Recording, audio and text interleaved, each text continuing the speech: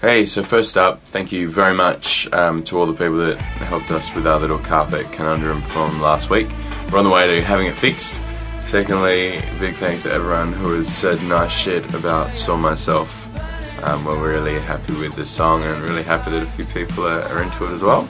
Andrew had a cool idea, I thought it was cool at the time, of exploring the riff that we had going on in Saw Myself. And I thought that's a great idea. And then I sat down and thought, I've got no fucking idea how we did this. It's definitely got the guitar in there. He'll explain to you. Hey guys, I'll talk you through the gear I used to record Saw Myself with Foreign Objects. First of all, I used this Epiphone Dot, it's like a 335, and you can hear that on the intro of the song. Then there's all that like feedback noise.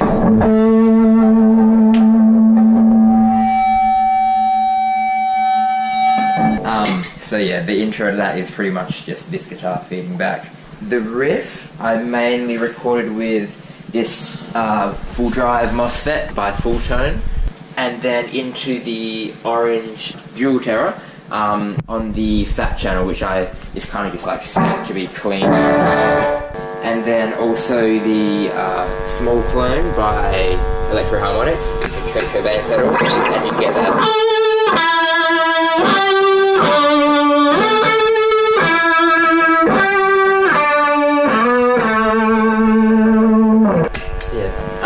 I also use the Moore Shim Verb, not a particularly great pedal, but it does the job. It's like a reverb.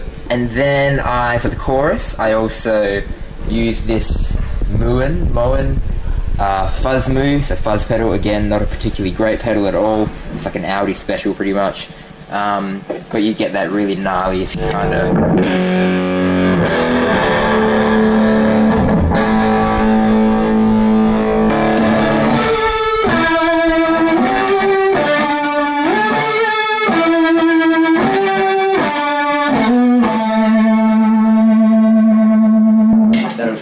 For days.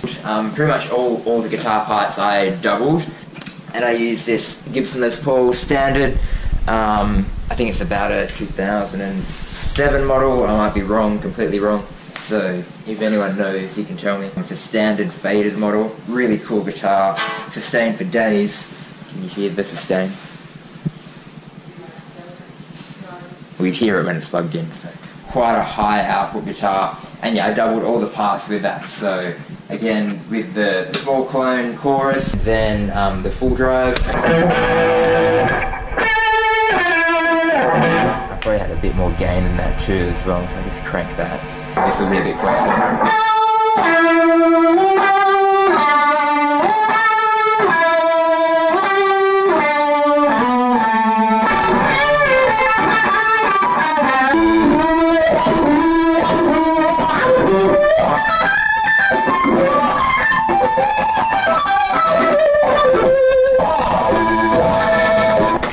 That bit got cut from the song. And then I've got some stuff stacked on top of it that I did with the synth, which I'll try and explain to you now.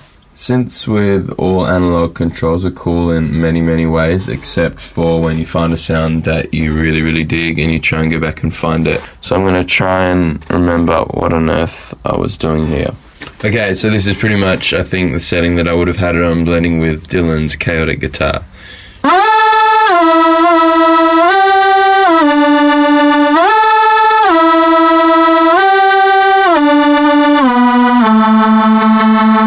And then on that very last note,